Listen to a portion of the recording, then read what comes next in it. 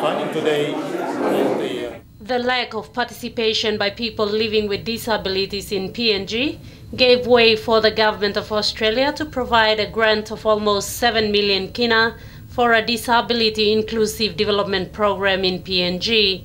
The 7 million kina funding will be utilized over a period of 3 years to support Go PNG's efforts for ratification and implementation of the Convention of Rights for People with Disabilities. It will also assist in implementing the government's national disability policy and inclusive education for children living with disabilities. Part of this funding, more than 600,000 kina, was given to the Department of Community Development today. All these programs are aimed at getting the PLWDs involved in all activities of life.